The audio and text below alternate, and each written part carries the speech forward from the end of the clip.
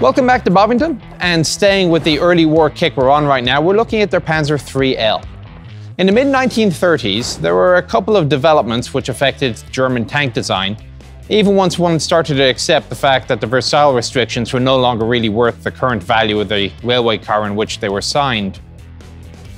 One was the acceptance that there was a need for tanks both to engage soft targets and other tanks, which were starting to get a tad tougher. However, any attempts to manufacture a tank which was general purpose tended to result in compromises which would either limit the anti-infantry or anti-tank capability. Usually, anti-infantry was chosen to suffer, as evidenced by the prevalence of cannons in the 37 to 47mm range in the interwar period. Soft targets would be happily engaged by short-barreled, large-caliber cannon on a support vehicle, insofar as 75mm was considered to be a large caliber at the time.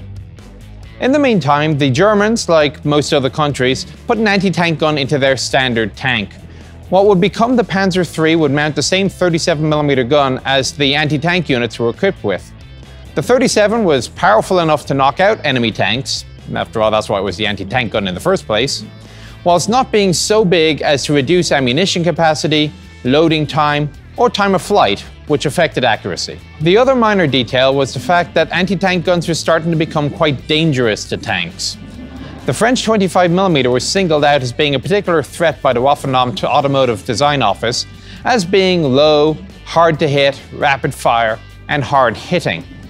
This led to a design problem.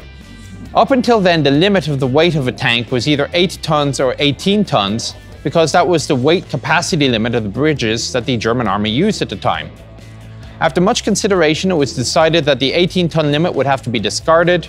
The earliest Panzer IIIs with their 15mm of armor were going to have to be up-armored and up-weighed. The Panzer IIIs one would see marauding their way through France, thus were generally of the F and G models with 37mm guns and 3 centimeters of armor. Although the Panzers were generally successful, some changes were still necessary. The armor was still insufficient, and Zusatzpanzer started being added. That's a kind of a bolt-on applique. The other was the fact that the French tanks were proving to be rather difficult nuts to crack. Thus, the increase in main gun caliber to 5 centimeters. Fortunately, the 5cm upgrade had been foreseen when the Panzer III was designed, and room in the turret allowed for it.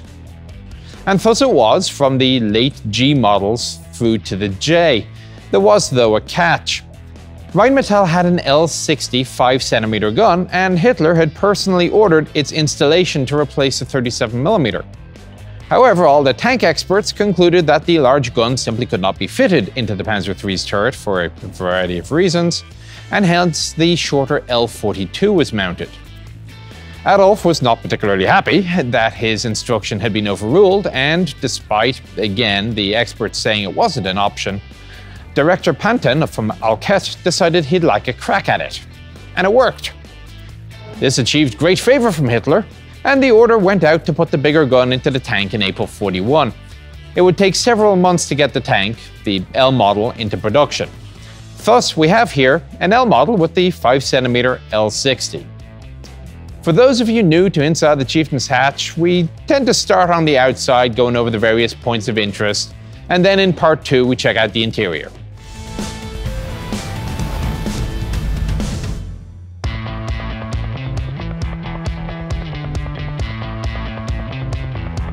In a similar manner to most German tanks, the vehicle was incrementally improved in even small details during the production run.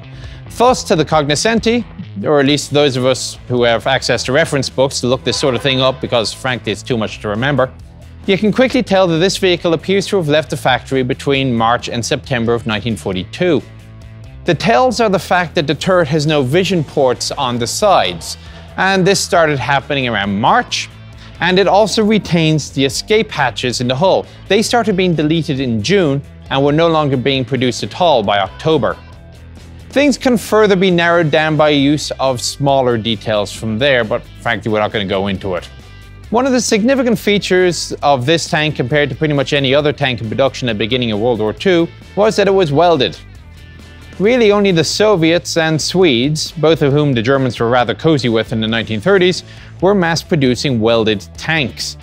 The tank retains the somewhat boxy look common to, say, British or German vehicles for most of the war, and the person to blame for this was a bloke by the name of Dr. Rao, who had decided that sloped armor for only maybe 10 degrees would be more than adequate to protect the tank without suffering the volumetric problems inherent in sloped armor. As Hilary Doyle put it, it wasn't that the Germans didn't understand sloped armor, they just didn't think it was worth the effort.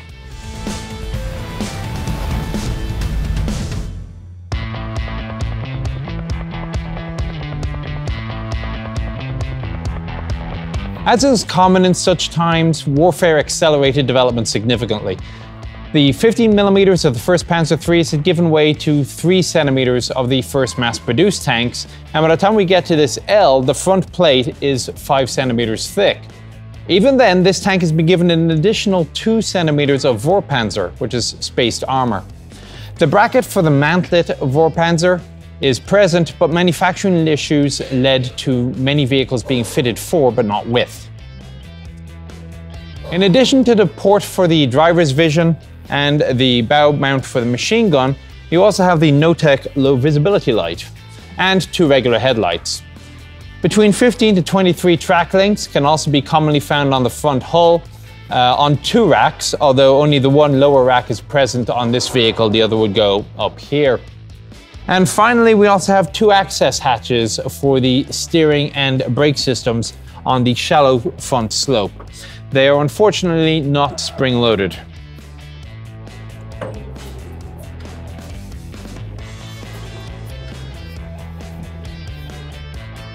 So once you've opened up these 2 hatches, which are held in place by 2 latches per hatch, opened obviously from the inside, I always had a good view of the steering and braking system and the transmission.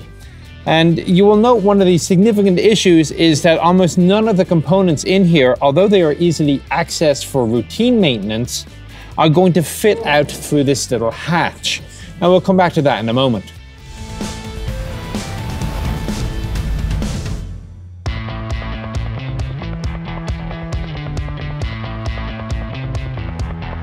The definitive running gear on the Panzer III is a very large sprocket wheel up front, 6 pairs of road wheels on the side, and then another large idler at the back.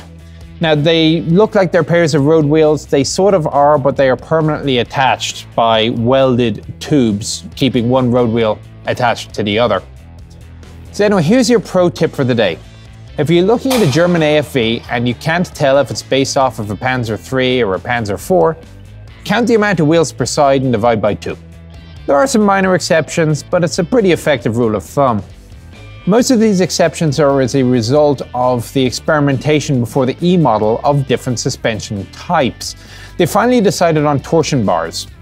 This is certainly not the first tank to have such a system, and the Germans weren't quite yet wedded to it, as they valued the extra 46 inches of space that were inside the tank above the hull floor, and the torsion bars took up. I will point out that the torsion bars actually don't have all that huge a range of motion. You see bump stops here.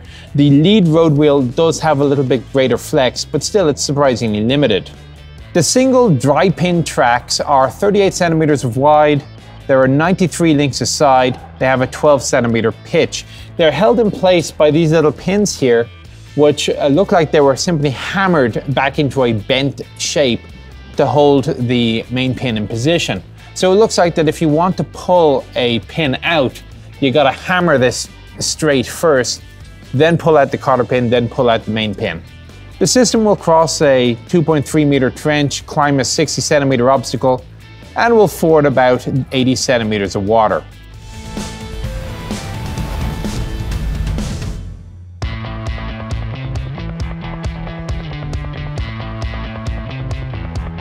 As you come around to the side of the tank, you see the wide track shield, which has been embossed for additional traction, which is a nice touch.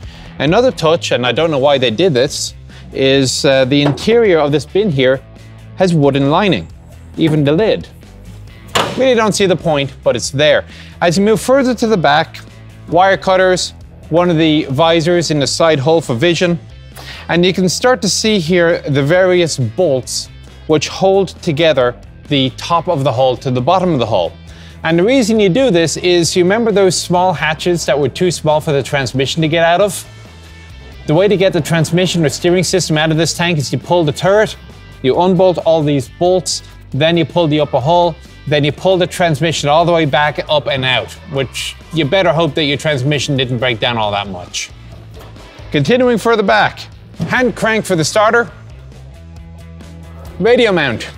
As you can see, it folds back and down. It has little leaf springs here to stop the antenna from flapping around too much.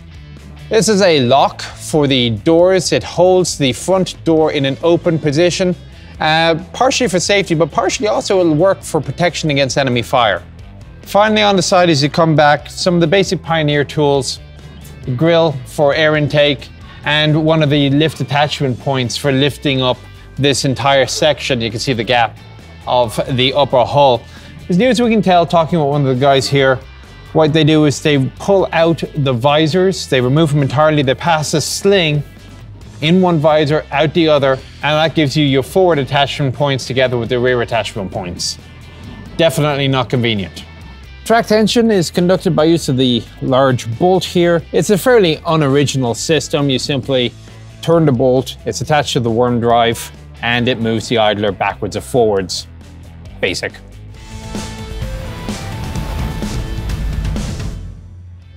I've traversed the turret over to the 3 o'clock position, which is necessary to allow us to open up the engine decks. And this shows you the size of the holes that were put in for the tropical modification for the tanks that saw service in North Africa. And of course, the mushroom housings to cover the big gap. Underneath, the motor is a Maybach HL120. It's an 11.9 litre water-cooled V12, putting out about 285 horse at 2800 RPM. It's connected to a 6-speed transmission, giving a maximum speed forwards of about 40 kilometers an hour, which really isn't bad for the time. Reverse speed, 5.5. Underneath me here is the 320 litre fuel tank. It will get the tank about 155 kilometers on road. Oil is a little bit further to the front here. Now, this system was such that the oil would settle to the bottom of the tank if the engine hadn't been run in a while. Thus, the hand starter.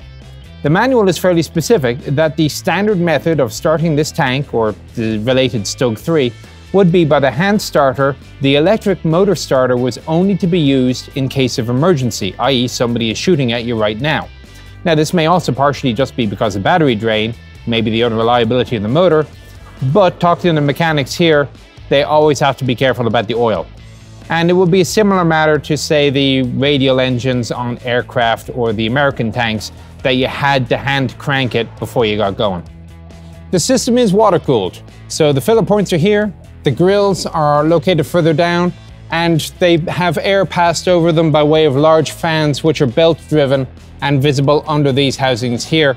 I'll just mention very briefly the rack at the back, which is certainly convenient for carrying, well, in this case, either water or petrol, ammunition, but just as likely, personal gear. Lastly, on the outside of the tank, the stowage bin. It is the envy of the civilized world, and very few tanks, even by the end of the war, had such a capacious room to place your personal items and anything else you wanted to carry around with you. We've about run out of the exterior items to look at for this episode, so we'll be back in part 2 to check out the inside. See you then.